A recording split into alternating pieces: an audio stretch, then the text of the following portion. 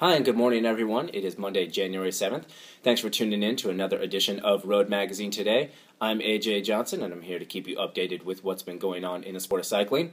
And we are going to start things off with U.S. cross racer Jonathan Page. Now, he's been racing this entire 2012 season without a title sponsor, but it looks like for this weekend's National Elite Championships in Madison, Wisconsin, Page will have a title sponsor. Vermont-based engineering firm ENGVT is going to step up to the plate and sponsor Page through the weekend. Now, owner of ENGVT, Jerry Cabot, is a longtime friend of Page's and will be helping his friend out through the weekend. Now, Page was on the bubble for the World team, but his 15th place back on December 23rd at the World Cup race in Namur, Belgium, did give him an automatic bid, so he will be on the start line in Louisville.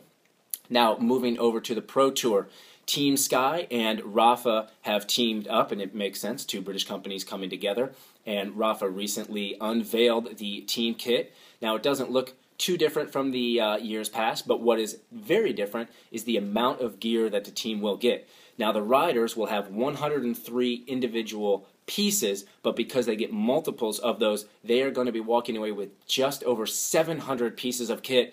Of course, you've got jerseys and shorts and arm warmers and all that, but they are also going to be getting items like pants and even merino wool boxers.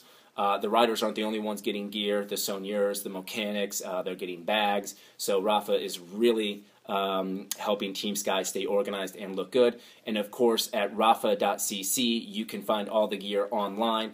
They're going to have different cuts of this available, so you don't have to be race thin to fit into these. So again, rapha.cc to check out the full line. And another team that unveiled their roster and their new kit is Movie Star. Now, the kit doesn't look too much different, but the team does have a little bit more international flair. Of course, they will be headed by Alejandro Valverde again for the 2013 season, and look to see a lot of them throughout the year.